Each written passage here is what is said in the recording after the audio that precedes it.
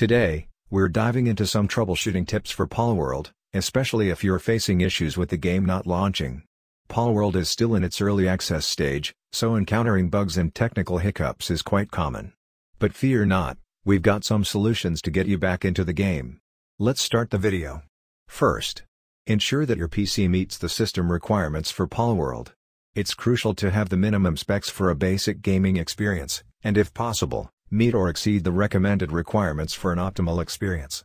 2. Verify game files. Let's verify the integrity of your Palworld game files. Open your Steam client, go to the Library tab, find Palworld, right-click, and select Properties. Head over to the Local Files tab and click Verify Integrity of Game Files. Allow the process to complete, and this might just solve your launching issues. For those using Xbox Game Pass, open the Xbox app, right-click on Palworld, and select Manage. Switch to the Files tab and click Verify and Repair. This step is crucial to fix any corrupted game files that might be causing the game to crash. 4. Close intensive programs. Palworld demands a decent amount of system resources.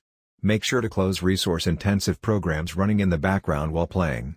Check your task manager to ensure you're providing the game with enough RAM. A minimum of 12 GB is recommended. 5. Update graphics drivers. Outdated graphics drivers can lead to compatibility issues and crashes.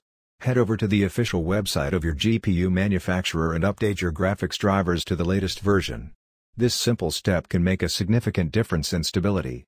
Sometimes, the simplest solution is the most effective. Give your PC a good old restart before launching Palworld again. Additionally, try running Palworld as an administrator this time. This can often resolve permission-related issues. I hope these tips help you get back into the game smoothly. If you found this video helpful, don't forget to hit that like button and subscribe for more gaming content.